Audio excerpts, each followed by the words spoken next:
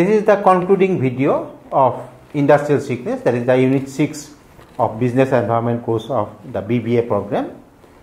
We have already discussed about how industrial sickness can be defined, what are the internal causes, what are the external causes of industrial sickness, and what could be the specific factors which could be responsible for small scale industrial units, their failure to sustain their activities, ultimately leading towards their falling sick.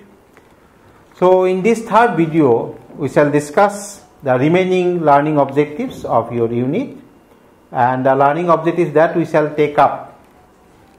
One, to explain the consequences of industrial sickness.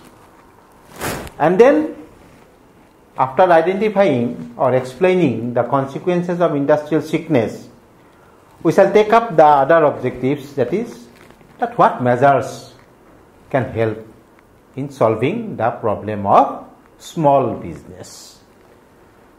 So, what could be the consequences of industrial sickness? If industry falls sick, one industry falling sick will have the influence on its corresponding effects on its stakeholders. But if a number of industries in one particular industrial belt fall sick, right, the consequences will be far sick, is not it? So what could be the consequences of industrial sickness? We shall discuss that part. Then we shall also explain the measures for solving the problem of small business as far as industrial sickness is concerned, so that they can be sustainable. In one of the previous units, we discussed about this, the Sick Industrial Companies Special Provisions Act, SICA, S-I-C-A, that was passed in 1985.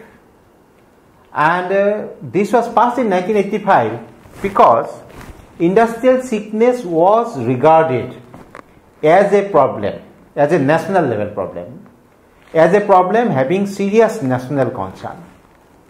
That's why this particular act with special provisions was enacted in 1985. Because this act provided for speedy determination by board of experts. And this board of experts, BIFR, Board for Industrial Finance and Reconstruction. Dear learners, this speedy determination is very, very important. If an industrial unit is not determined as sick in the right time, the corresponding, the cascading effects will be far, far wider and much more detrimental to its stakeholders. So, SICA was repealed and revival and rehabilitation of sick companies are dealt with Companies Act 2013. 2013, the more or less the spirit is there, some other measures have been adopted. So, industrial sickness has been given national importance by promulgating these acts as well as modifications made in Companies Act 2013. Because the consequences of industrial sickness, right, are far-reaching. Far-reaching in terms of its negative effects. In an underdeveloped labor surplus economy like India, we are not, right, in our country, it's a very labor intensive economy we are having. If the industries fall sick, there will be high unemployment problems. So that is a big concern. So industrial sickness, more especially in our country, though industrial sickness might happen in developed countries, emerging economies, developing countries, everywhere, but for a country like India, industrial sickness is a major concern because we are basically a labor intensive economy. We cannot afford to have unemployment because we are having aggravating unemployment problem. And if there is an aggravating employment problem, what the unemployed youth will do? Some undesirable practices, right? The criminal activities, theft, dacoits, right? All these, right? The undesirable social things. So, employment should be provided, and in order to provide employment, our industries should be sustainable. At the same time, if for an entrepreneur, if an industry becomes sick, if an enterprise becomes sick, that becomes a, right? The entrepreneur tends to lose morale. If it is successful, the morale will be high. And whenever an industry will be leading towards the sickness, there will be loss of resources, wastage of resources, money, material, right? All kinds of resources. An industry is not just functioning in isolation, it is also supporting some ancillary units. Suppose a refinery is closed, along with the refinery, the truck drivers, right, the factories, the garages, the canteens, the security service, all the ancillary units, there will be closure of the ancillary units also. And that's why this is disincentive for the entrepreneur. So and so has failed, so I will not start up that industry. Like that. So there are some consequences of industrial sickness, and these are all very important consequences which, right, highly detrimental to the society, which are highly detrimental to the spirit of entrepreneurship.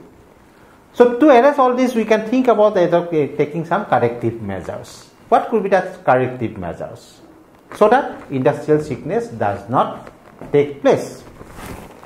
One is short-term capital should not be used for long-term investment.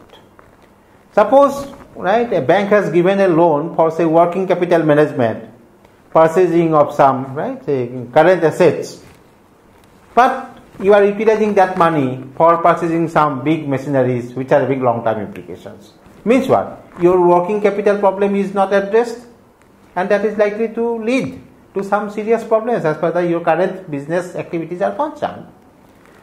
Development of managerial skills. The management needs to be constantly trained as far as the changes in the environment, and they should be continually adapt to the environmental changes so that they can remain contemporary, so that they can sustain their activities.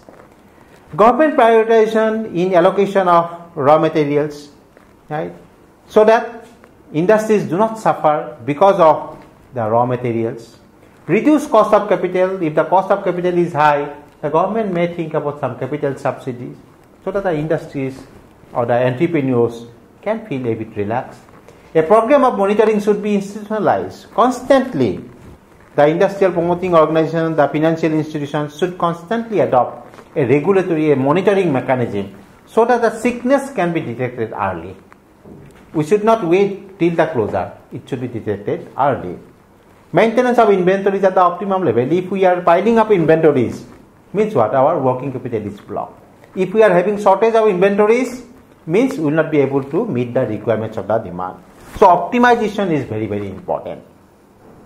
Proactive role of RBI and promotional organizations. Just now I talked about the industrial promoting organizations, Small Industries Development Bank of India, like that, Reserve Bank of India. All of them should take proactive measures.